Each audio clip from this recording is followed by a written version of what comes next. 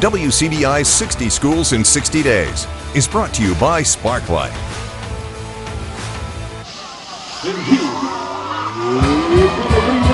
One word to describe the Gordo Green Wave: experienced. Coming off a 10-win year, Gordo enters the 2019 season returning the team's core. We got a lot of older guys, a veteran team that's done a great job of leading us, and they know what it's like because they've been here a while, so they do a good job with the young guys. We got a lot of veterans that's back, a lot of guys that know what to do, so give our team a lot of confident booster. Try to be an extension of the coaching staff as much as possible, and we just try to lead by example, and we just tell them to follow our ropes because we were underclassmen at once, and that's how we better ourselves, by following the others. The Green Wave bring back 10 starters on defense, led by a tough group of linebackers. We should be pretty tough defensively, and then our linebackers are, we feel like we got a good group of linebackers, but in the back end and our D-line, all of them, contributed a lot last year, and they'll do a good job. What we expect, we're just going to be fast to the ball, we're going to be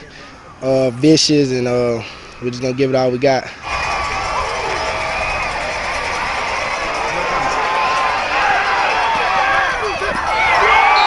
Offense isn't lacking either for Gordo. 9 starters return on that side of the ball, including sophomore quarterback Tyler Bailey. He's our quarterback. He shows off great leadership. He keeps us calm in tough moments, and he just keeps everything going. He's an upcoming sophomore, and he already plays like a senior. He's progressed really well. He's growing really fast to be at the young age.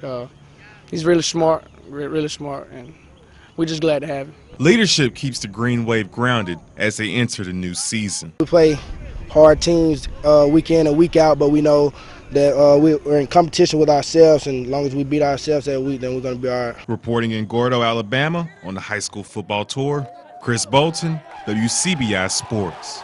60 Schools in 60 Days with Gordo High School was brought to you by Shop and Save, Vernon Dental Clinic, Alpha Agent Alicia Clark, and H&R AgriPower.